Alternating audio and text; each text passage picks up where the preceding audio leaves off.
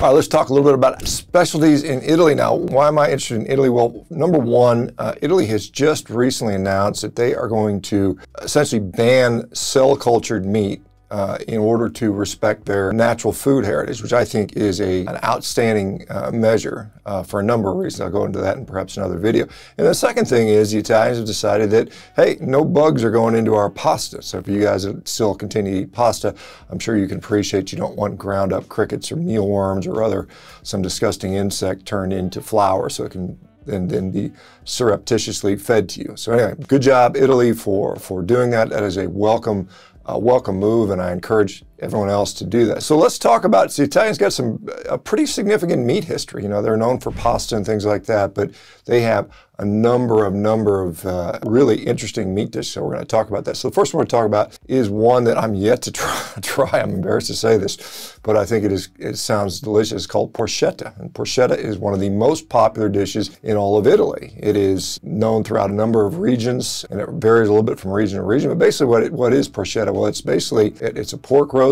that's been stuffed with organs, fat, little bits of meat wrapped in animal fat, seasoned and baked for special occasions. By looks, anybody who's seen porchetta has got to be drooling when they see that. So I've yet to try that. So hopefully when I get to Italy at some point, I'll give that a try. The next one is bistecca alla Florentine, or Florentina, which is basically a Florentine steak. Now this is something that, you know, the interesting thing about that is it only is supposed to come from dry-aged cattle porterhouses, particularly that are sourced from the so-called Chianina cattle. Now, the interesting thing about it has to be 3 fingers thick to ensure that it has a nice juicy center when you sear the outside, and these are some of the quality centers that are in place to make sure that the eating experience is it's supposed to be. Ossobuco, which is another classic from the Milan region. Now it's braised veal shank that's been slow cooked in beef broth with a little marrow bone in the center, sometimes served with a little herb relish made of anchovies, garlic, parsley, and some lemon zest. Now the fun fact about this one, the first recipe was written back in 1891 by a guy named Pellegrino Artusi, who was basically considered one of the modern godfathers of Italian cuisine. Now,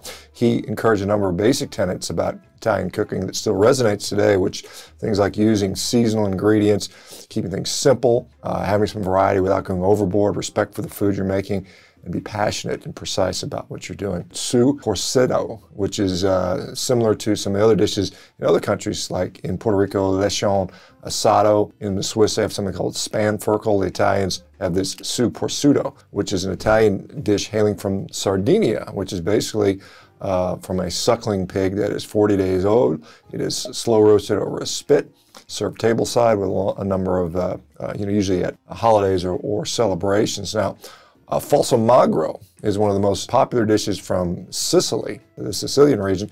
It goes all the way back to the 13th century. And it literally translates into fake lean, which means it looks lean on the outside, but on the inside, when you cut into it, it's actually surprising. So what happened is it looks like a lean roast beef, but when you cut inside, it's stuffed with things like cheese and prosciutto, sausage, hard-boiled eggs. And so during the cooking process, all these delicious ingredients kind of release their juices, which are saved to make a sauce purely from animal fat.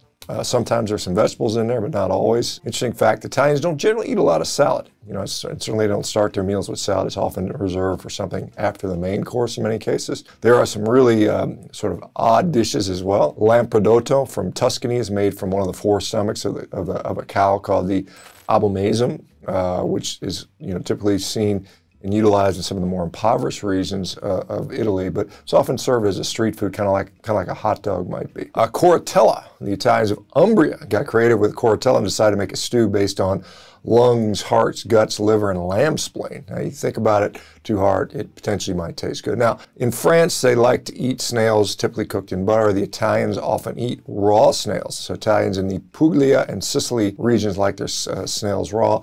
In fact, in times past, raw snails were thought to be a treatment for gastritis. Now, this next one is called mule's balls. Now, it's an interesting one. Its origins are tucked deep within areas like Umbria, Lazio, and Abruzzo areas of Italy. The name is actually a little bit misleading. It's actually salami that has been stuffed with 2 chunks of lard, and so this is a pretty good use of animal fat. So there are at least 80 other dishes that are basically all meat-based that the Italians do. Italy is a great food country in the world. Once again, I applaud them in defending their heritage, avoiding all the crappy bug products and the fake meats that are surely to be introduced in some parts of the world. So let me know what you think. If you've tried any of these dishes, if you've got one that you know from Italy that you think would be interesting to talk about. Thank you guys. Don't forget to like, subscribe, and we'll see you in the next video.